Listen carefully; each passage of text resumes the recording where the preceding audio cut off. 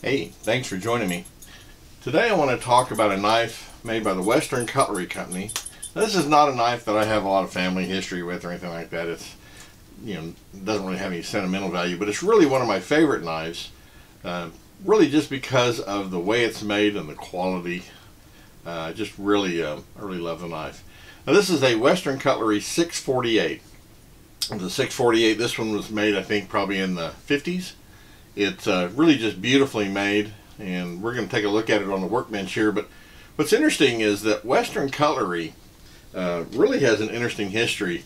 Starts in 1864. Charles Platt immigrates to the United States, starts working on knives, and eventually working at different knife companies. He and the Case family, the Platt family and the Case family, ended up through a marital relationship working together, building knives. And there was a point where one of the Case sons would go out and sell knives with the Case name on them, and one of the Platt sons would go out and sell knives with the Platt name on them, and they were the same knives, just stamped with different names. Eventually, due to some health reasons, the Platt family moved to Colorado, and they started Western Cutlery, and that's where this comes from. The Western Cutlery knives are really beautifully made knives. They take no back seat to the Case knives. They're really nicely made. As you'll see when we look at this up close, it's just a really beautifully made knife. And Western actually had some design features that were really unique, patented design features that I think in some ways make them superior to a Case knife, at least on their fixed blade knives. So eventually Western Cutlery was bought by Coleman, I think in 1984, and then in 1992 was bought by Camillus, and of course when Camillus went out of business, so did Western Cutlery. So Western Cutlery sadly is no longer in business making knives like Case is, and yet these Western Cutlery knives are a great knife to collect. They're beautifully made, like I say, every bit, in my mind, every bit the equal of a Case knife. The quality is just fantastic. They're fairly available, they're not too hard to find, and they're fairly affordable, especially compared to like some of the Case knives. They're quite affordable. So if you're looking for a knife line to collect that you can do kind of on a budget and find some really beautiful knives, you might want to take a look at Western Cutlery. They've got some really great ones. So we're going to take a look at this on the workbench. If you would, before we get started, please click the like and subscribe buttons, and let's take a look at this knife. Okay, let's look at this Western Cutlery 648. Now, this sheath is not original on this. This is something I made after I bought the knife. And I bought this knife, I found it at an antique store, and it was kind of rusty, and the scales were all kind of whitish and dried out looking. So I had to clean the rust off of it, clean up the scales. Actually used a lemon oil on these to kind of rehydrate them, you might say, and bring some color back into them. But it's a really just a beautifully made knife. If we look at the markings on it, you can see it's Western, Boulder, Colorado, USA, and the model number is actually on the hilt, which is kind of interesting. 648. So and the model numbers on Western Cutlery designate the design. I don't know them off the top of my head, but each letter or each number in the series of numbers 648 indicates different features on the knife. I think that's what I understand. But this Western Cutlery has some really kind of unique design in terms of the way their handles and their tangs are made. You notice this looks kind of like it's a full tang knife, right? But it's actually not. You notice that this brass hilt and these leather washers are open on the back, and if this was a full tang, like, you would think these would just fall off and this would just slide off the end. But the way this is actually made is the tang, it's like a full tang knife, but it's got a slot that runs up the middle of it, and that slot allows them to slide the brass hilt on, and these pieces, because they have kind of like an H-shaped cutout, you can kind of see it in the brass. Get this a little bit closer. You can almost kind of see it there. There's a piece of metal that actually goes through a slot in the middle of the tang. So it's like there's a slot, and then a solid piece, and then another slot. And that allows them to slide all the pieces on the end and then put on the pommel, and they use 2 pins, one in each of these pieces. So it's, I think they called it a split tang instead of just a stick going down the middle. It's either got a nut or, you know, peened over on the end. It's got 2 pieces that run the length of it.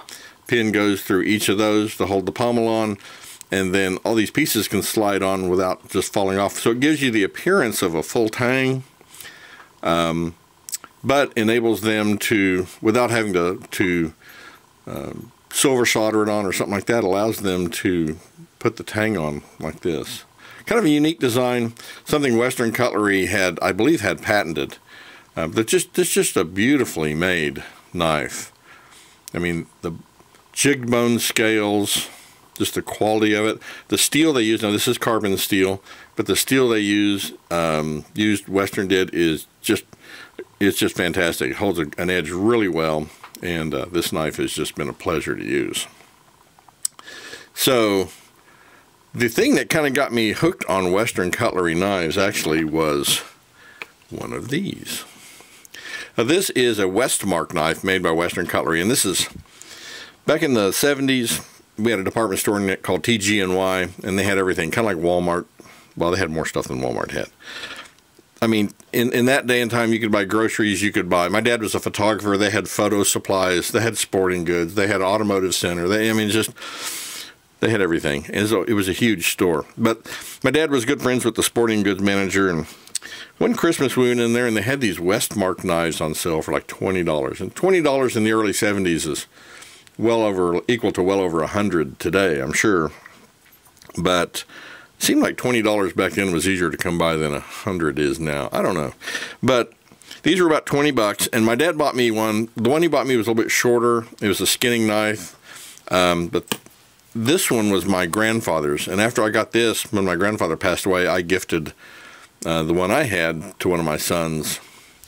I have this thing about giving knives to my sons. Anyway, but this is a Westmark, I think 702 is the model number, and similar construction. You know, you've got this brass hilt that actually, you know, you've got, again, that same slotted tang with 2 pins on the pommel. Rosewood scales in this case, beautifully made. The thing that was kind of unique about these knives in their day is the blades were, in the literature that came with the knife originally, it talked about the blades being made of tool steel and that they were cryogenically treated. Now, cryogenic treating of blades in the 70s was a very new and innovative thing. So Western Cutlery at that time was on the cutting edge of knife technology. It's a beautifully made knife, and the sheath is, I mean, where do you find a sheath like this? It's made like a holster. Just beautifully made. Formed leather, saddle stitched, you know, just beautiful. So this is the knife that kind of got me started, or these Westmark knives got me started on Western Cutlery as a knife company. You know, having had some of those, I've known that Western was a knife company that made great knives. So like this one I found, I think I did another video on this one. I found this on eBay. I was looking for a Barlow. This Western Cutlery was really affordable. It was a little bit rusty. I had to clean it up. So I think a 622 Barlow was the model. Western Cutlery, you know, bone scales, really nicely made.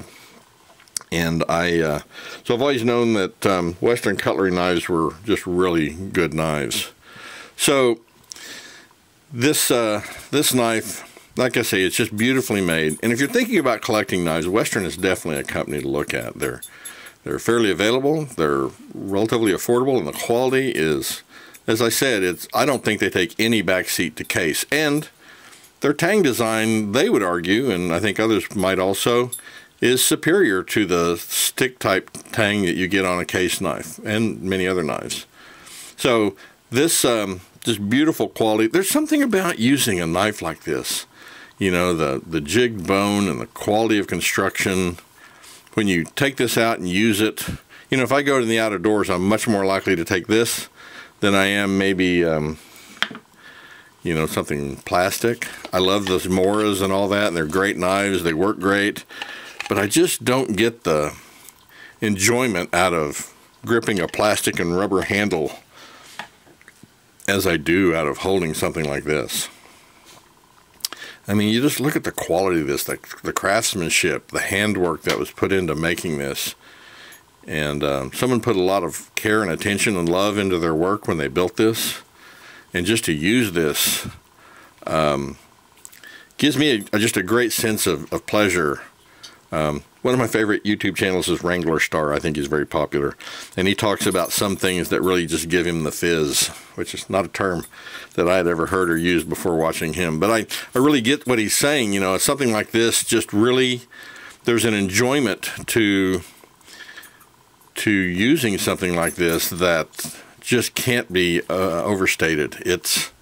Maybe it's my age, but when I hold something like this, it just, I don't know, I feel really good about being able to use something that's so beautifully made.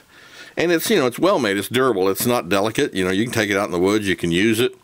You know, I don't abuse any knife, but I don't have any problem taking this out and actually using it. Just a great knife. Yeah, so I made this sheath when I got the knife to give it, you know, a way to protect it and keep it secure.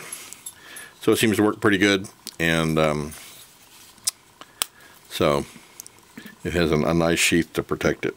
Now this knife is not a very big knife. You know, overall it's just a scooch over 8 inches. I think the blade is about 4 3/8, and the handle is about 3 3/4 roughly. And not a very large knife. I mean, you compare it to like this little Barlow pocket knife, you can see it's not a very big knife. But for me, it's a good size for just general camp chores, you know, in the outdoors, things you might do while camping. It's just a great size. It's also, you know, a great size for processing small game. I mean, I probably wouldn't be afraid to take on something even deer-sized in terms of processing it with that. But it's just a great all-around camp knife. Really enjoyed using it. So if you're looking for, you know, a line of knives to collect, the Western Cutlery knives are beautifully made. They're fairly available, much more affordable than some other brands, and like I said, they're just beautifully made.